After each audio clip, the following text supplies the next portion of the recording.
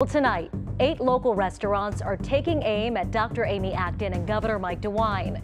The businesses have filed a lawsuit challenging the guidelines set in place by the state for them to operate during the pandemic. Our Will Ujek reports.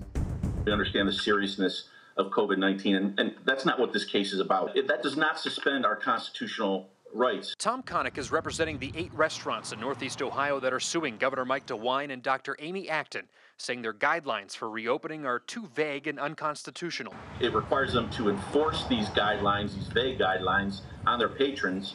And if they don't successfully do it, then they are subject to strict criminal liability. The restaurants involved in the lawsuit include Bar 30, Creighton Road Tavern, Town Hall, Harry Buffalo, Islander Bar and Grill, and others. There isn't a perfect precedent that's going to answer all the questions here. Case Western law professor Jesse Hill says it'll be an uphill battle for the businesses because states have a pretty broad authority when it comes to public health emergencies, but the courts will have to look to past pandemics and decide if those rules still apply or where the line is now. We had a smallpox epidemic around the turn of the 20th century, and so there's a famous Supreme Court case that comes out of that dealing with the government's power to require everyone to be vaccinated.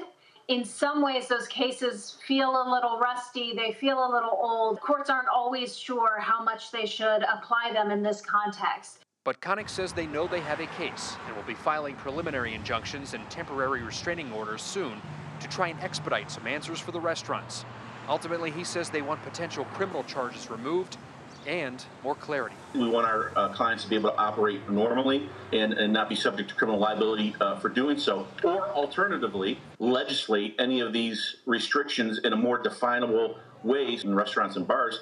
Know exactly what they do need to do and what exactly will happen if they don't do that. Will Ujek. That is not the case right now. 3 News.